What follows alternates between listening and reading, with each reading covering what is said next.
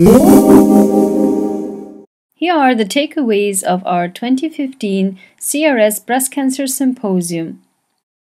First, Dr. Wendy Chen from Dana-Farber Cancer Institute spoke about early breast cancer detection and prevention at our Breast Cancer Symposium. A person with high breast density breasts have higher chance to get breast cancer than those people with low breast density. Women who are overweight after menopause have a higher risk of breast cancer.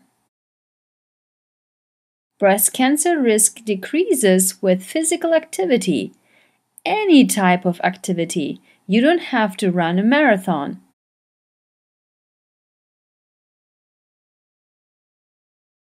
About 90% of people who have breast cancer do not carry the BRCA1 and BRCA2 gene mutation. For more details, we encourage you to watch Dr. Chen's talk on our channel. Now, Dr. Irene Kuter from Mass General Hospital gave insights about breast cancer treatments at our symposium. Have you ever heard of EBCTCG? This means Early Breast Cancer Trialists Collaborative Group.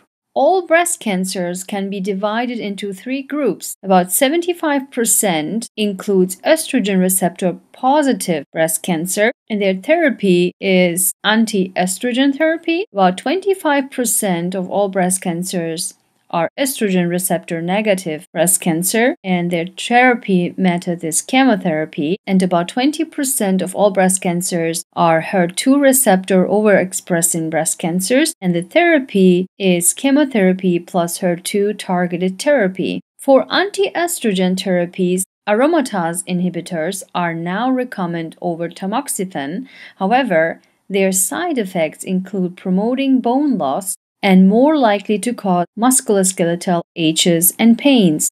Herceptin is a humanized anti-HER2 antibody. Herceptin is also called trastuzumab. Hormone receptor positive, HER2 positive, and triple-negative breast cancers are the 3 clinical breast cancer subsets.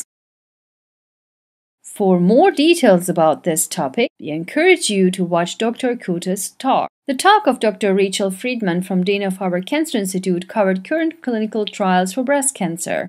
As we learned before, traditional clinical breast cancer subsets are divided in 3 groups. Hormone receptor positive, about 65 to 75% of all breast cancers. HER2 receptor positive breast cancers are about 15 to 20% of all breast cancers. And triple negative breast cancers are about 15% of all breast cancers.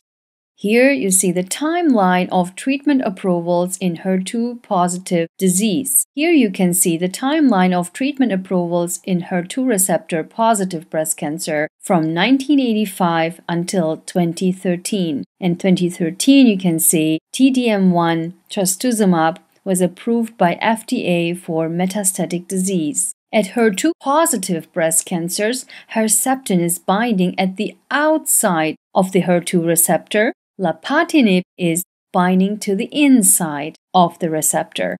Trastuzumab inhibits HER receptor interactions, prevents activation of cell growth, synergizes with trastuzumab. Triple-negative breast cancer, TNBC, is defined as negative for estrogen, progesterone, and HER2 receptors.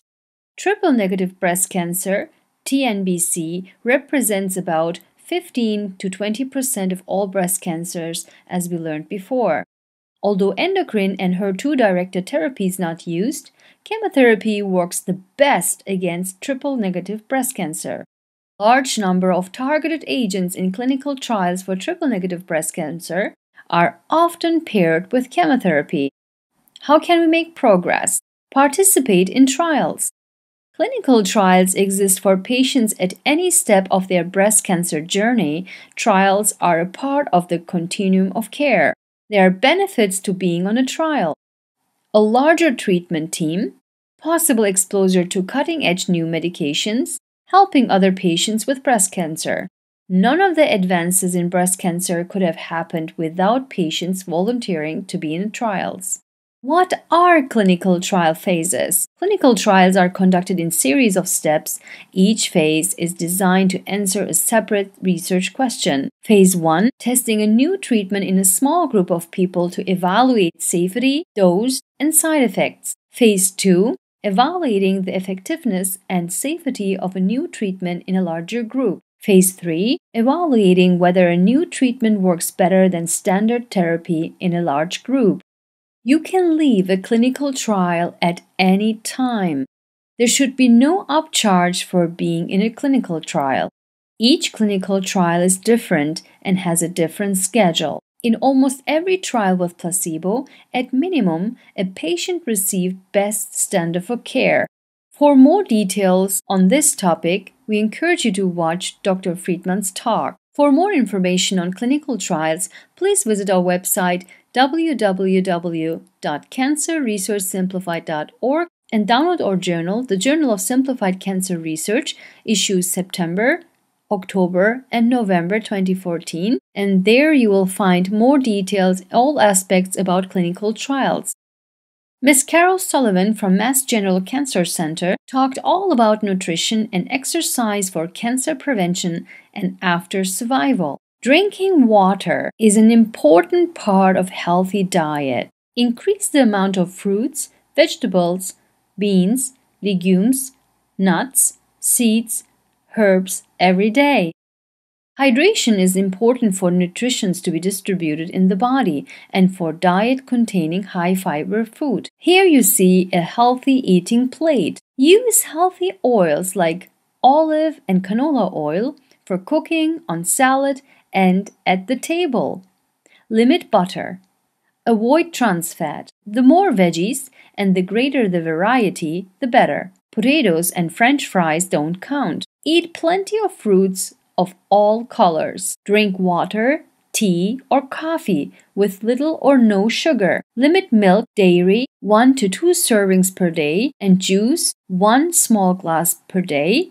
Avoid sugary drinks. Eat a variety of whole grains like whole wheat bread, whole grain pasta, and brown rice. Limit refined grains like white rice and white bread. Choose fish, poultry, and nuts. Limit red meat and cheese. Avoid bacon, cold cuts, and other processed meats. Stay active. Know the fats in foods. Make them work for you. Benefits of fats. 1. It helps with weight maintenance. 2. Certain types are anti-inflammatory. Excess fat intake has been associated with cancer recurrence. Low-fat diet, 33 grams per day, led to a 24% reduction of breast cancer recurrence compared to a higher fat diet, 51 grams per day. Reduce the amount of saturated fat. Saturated fat is solid in room temperature. Saturated fat found in cheese, red meat and whole milk, solid shortenings, butter fat containing products, tropical oils such as palm oil, coconut oil, cacao butter. Intake of animal fat, mainly from red meat and high-fat dairy foods during menopausal years, is associated with an increased risk of breast cancer. Omega-3 fats, however, may be toxic to cancer cells and protect normal cells. They may reduce tumor growth and spreading. They may enhance chemotherapy effects. Omega-3 fats can be found in fatty fish salmon, sardines, tuna, plant sources flaxseed, walnuts, whole soy foods, tofu, soybeans, and soy milk. To achieve a healthy body weight, you need to be realistic with yourself about extra weight, set goals, and plan. Talk about it with your friends and family. Get help, sleep well, drink more water, and reduce stress. Be physically active. For weight loss, research supports 300 minutes per week, 60 minutes, 5 days per week. Now get started. Start tomorrow. Make half of your lunch and dinner plate vegetables and eat them first. Buy a pedometer. Make a grocery list. Talk about these information you just learned. For more details on this topic, we encourage you to watch Ms. Sullivan's talk. So we hope this was helpful to you. Thanks for watching. If you liked this video, please give us a thumbs up and subscribe to our channel for more cancer videos. And once you subscribe, don't forget to hit the bell so that you can be informed when we publish our new video. Thanks again for watching, and we will see you in the next episode. Take care.